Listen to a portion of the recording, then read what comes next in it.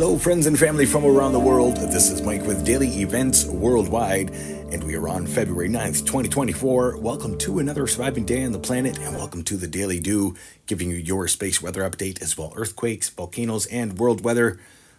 Always starting out here looking at sun imagery of the last 48 hours on our sun, and we did earlier report of the X-class solar flare, X 3.3 solar flare, bottom right hand side.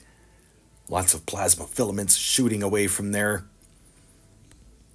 Looking at the last 48 hours incoming, you can see lots of plasma dancing around the surface, equatorial region, north and south right now. Outgoing on the right-hand side, that's where we will see the multiple M-class solar flares and X-class solar flare coming from sunspot number 3575, which has been the busiest so far.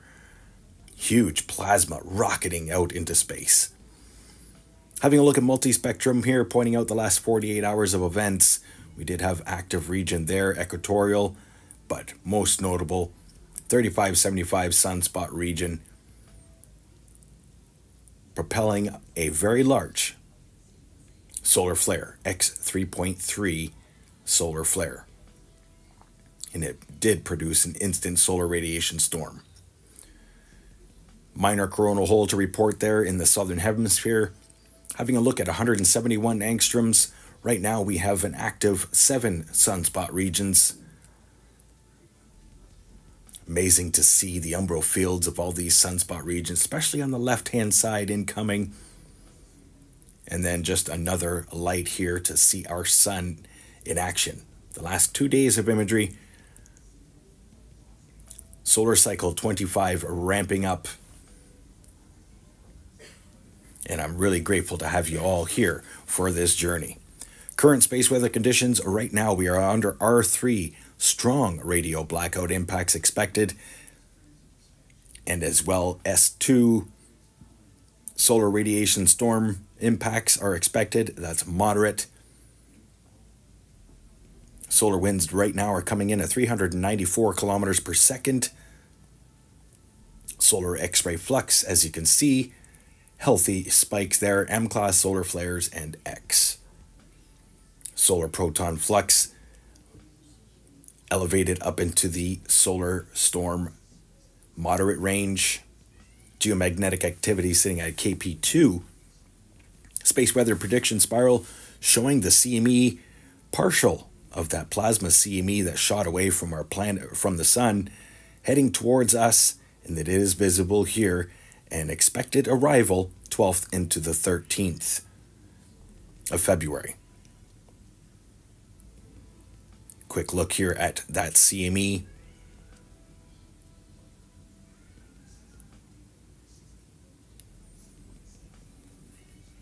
And ISWA Space Prediction Spiral has not updated their spiral just yet, still showing that large CME taking off from the backside of the sun. And then the DRAP absorption map showing this long duration X-class solar flare as it zapped over the Atlantic Ocean in Africa, and then long duration over South America, and it is now over Hawaii, where we saw a large 5.7 earthquake. Having a look at LASCO 3, showing the last 48 hours of cosmic energy leaving our sun. Watch in the last few images there. Coronal mass ejection, producing the instant static frequencies into the satellites. Boom. Boom. Now let's get to earthquakes here the past 24 hours as things are ramping up. That's right, just now we had a 4.5 earthquake, Malibu, California, along the coastline. That is an area that has been inundated with rain and extreme weather. As well, through the Gulf of California, 3 earthquakes there, 4.4 ranging to 4.7. And then we get to Hawaii, multiple aftershocks after a 5.7 earthquake reported Hawaii. We also saw a large 6.1 earthquake here, Kermadek Islands, north of New Zealand, 6.1 earthquake. And our deepest earthquake the past 24 hours happened today, 598 kilometer depth, 4.5. And as well, I have Tonga, and as well another one, 541 kilometer depth. So very deep earthquakes today. Across the Pacific Plate, that is our busiest area, but notable earthquakes here on both sides of Japan. Heads up Japan, we could see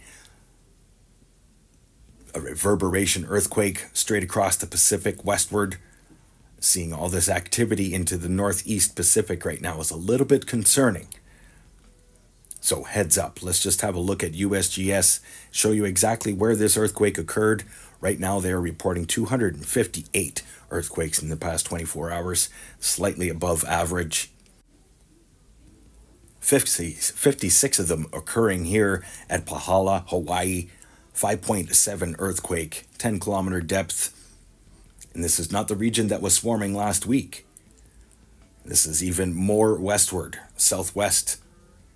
But this is the southeast rift that is going off and has been going off all month. Let's just have a look here at the last 30 days for earthquakes.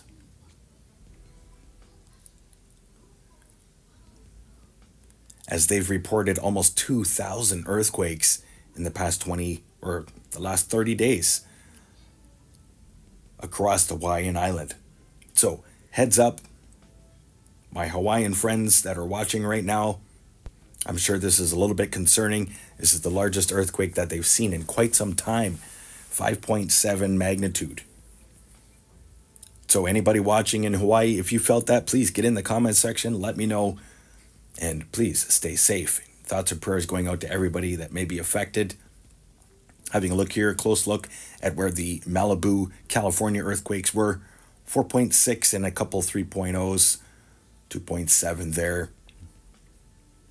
So along the coast, California, notable earthquakes. And that's the last 24 hours for earthquakes. Let's have a quick browse at the last 7 days for shakers around the world, as we're starting to see the deep earthquakes come back, and so are the large earthquakes with it. And I did put out an earthquake watch video 2 nights ago. So for all this to all of a sudden start bubbling up, it was forecasted here with daily events worldwide. So please share this video and this channel with all of your friends and family, and as well share with people you don't know. Daily events worldwide, here for you. Now let's have a look at our SO2 forecast. This is the air quality forecast brought to you by our volcanoes. Notable, sizable eruption coming out of Popo, and as well the active volcanoes through Guatemala.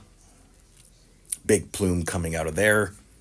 And as well, lots of SO2 heading across the North Pacific right now, heading up into BC, sweeping across the prairies. Then overlooking Russia, Southeast Asia, parts of Australia. Notable eruption coming out of the Philippines today, most likely the Mayan volcano, which has seen multiple eruptions this week.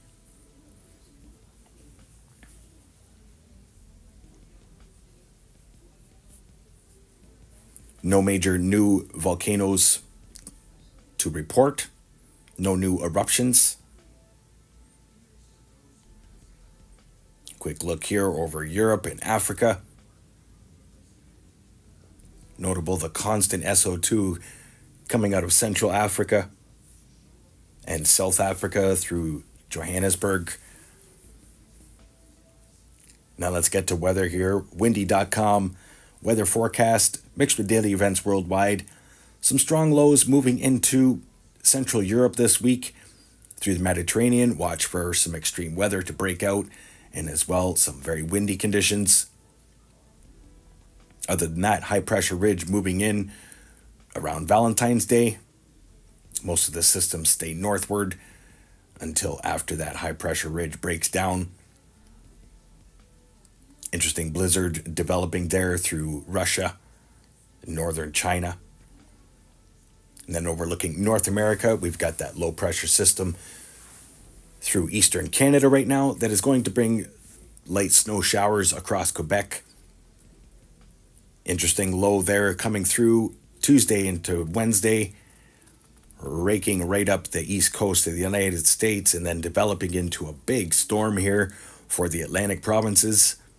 You've got a blizzard on your doorstep and most likely making landfall 13th into the 14th. So Valentine's Day, you will be snowed in through the Atlantic provinces. Looking across the west coast, some multiple systems moving in this week. And as well notable there, system coming out of the Gulf.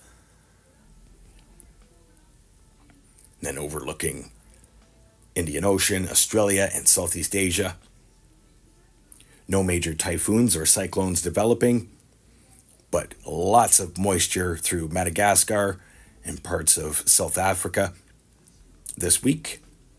Central regions, daily evaporation rains, and then big system here developing and coming in through the Northern Territory of Australia and the long range. Heads up as these models do change, so stay tuned to the daily updates. Much love, everybody. Stay aware and prepared. Stay young and have fun, and get your daily due. Bye-bye now. If you enjoyed today's video, please hit that like button, subscribe, share with your friends and family from across the world.